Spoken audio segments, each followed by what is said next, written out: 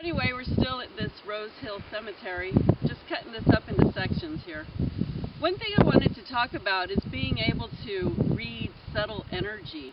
And that's one thing that I've always strided to teach my students is to recognize subtle energies. What is a subtle energy?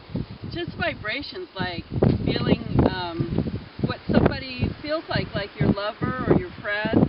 Do they have good energy or do they bring you down? How about, like, I'm tuning into all these children here. I'm feeling a lot of kids, so I'm feeling the subtle energy of these eternal beings that may not have physical bodies anymore, but they have that same vibration.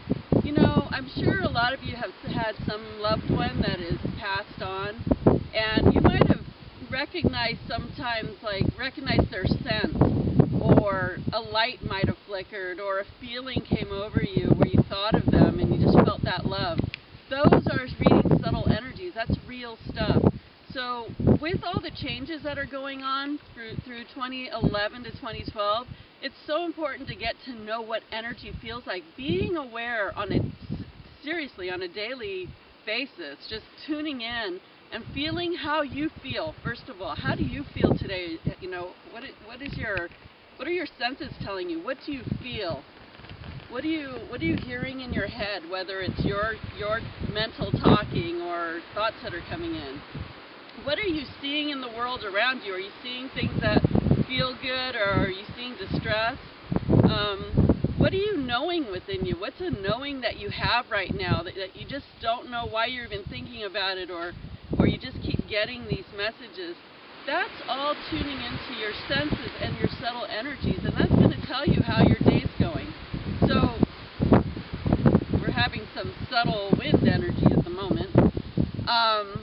That right there will help you on a daily basis, because then you'll know what you need to do to feel better. If you're feeling good, hey, it's good. Energy's good. But if you're feeling off, or you're feeling confused, or you're feeling frustrated, depressed, or very unclear, that is a huge sign that you need to get grounded and clear your energy.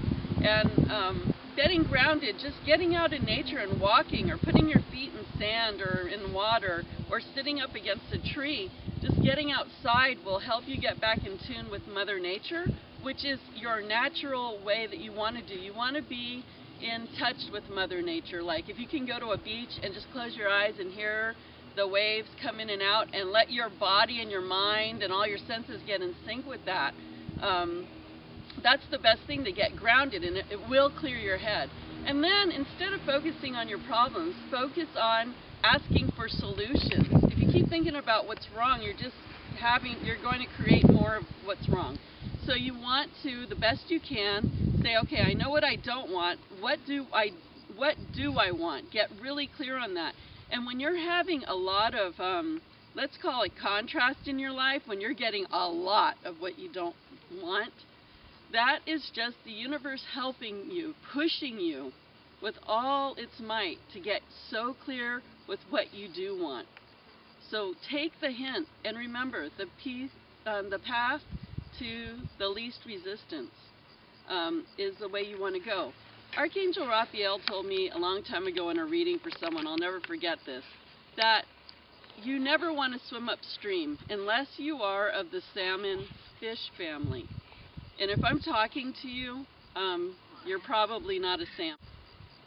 So you always want to imagine your life going downstream and taking life as it is. Nothing is good or bad. It just is. It is what it is. And whatever it is, you've had part in creating it. So now you have to recreate or upgrade if that's what you want. Unless it's really good, keep doing what you're doing. But anyway, getting in tune with subtle energies, that's what's going to help you with step number 1 of not only this road 2011 to 2012, but beyond. Because we are all energetic, vibrating beings, and you must get in touch with what subtle energies are around you to help you decide what you need to do, either clear it or keep it, or change it in a way that's going to nurture or support your path. Subtle energies, got to do it.